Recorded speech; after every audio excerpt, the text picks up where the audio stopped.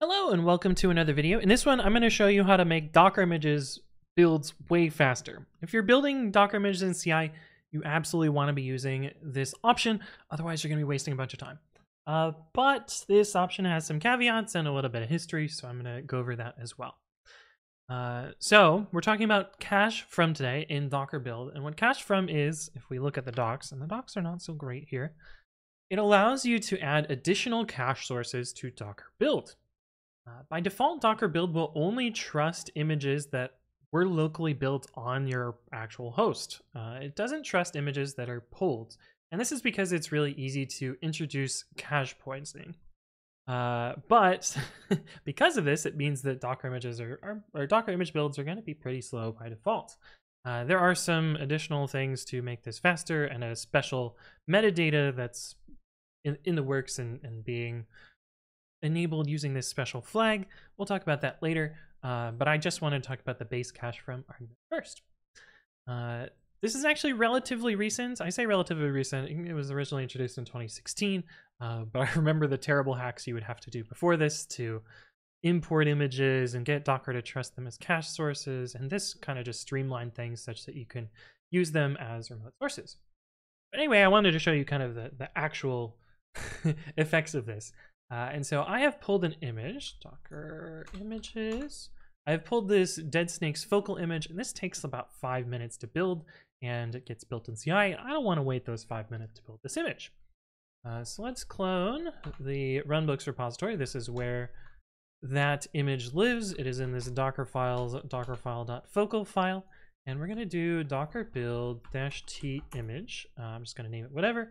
And I happen to know this image builds from standard in, so it uses this a little bit esoteric syntax. Dash means use the input as the Docker file, and we're going to pipe that into. This means it has no build context, which makes it build a little bit faster, but it doesn't actually matter for this video. But if we run this, you'll notice that even though we have exactly the same image there, Docker history, GHCR, I'm actually going to control C this because it's going to take a while. Docker history ghcr.io/deadsnakes/focal. Sudo no trunk, I believe I need. Bad password. Oh, I typoed my bad password. You'll see that even though it's running exactly the same command here, this big apt-get install, blah, blah, blah, blah, blah, we missed the cache there. So it was trying to completely rebuild that from scratch. Even though we have the exact image on disk. It should use that as a cache, right?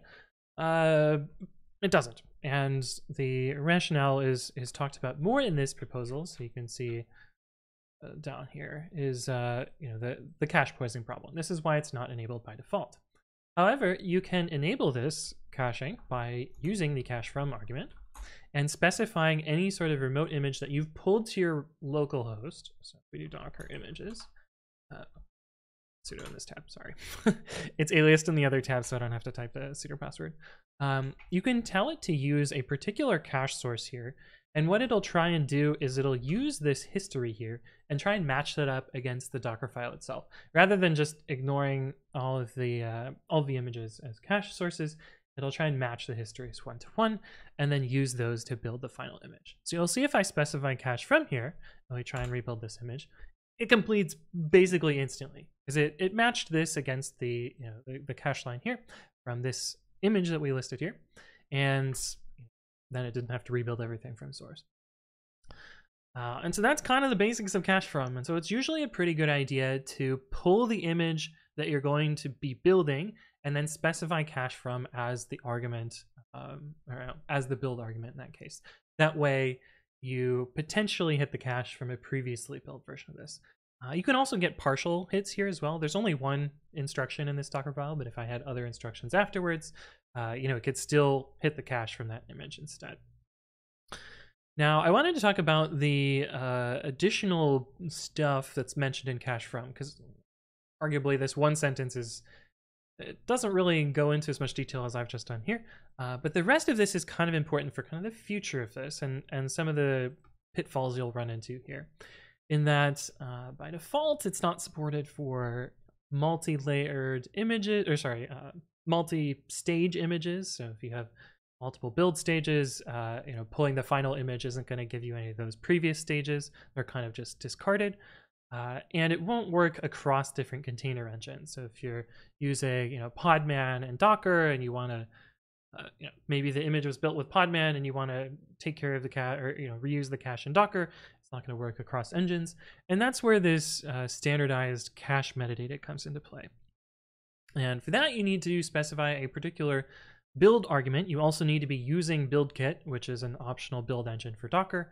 And this will populate an additional set of JSON metadata that will allow it to be used as cache information.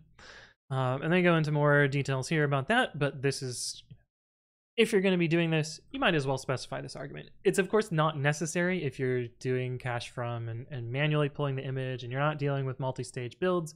You don't really have to do this, but this is kind of a new option to standardize this cache metadata. Maybe a good idea. Not necessary though, but maybe a good idea.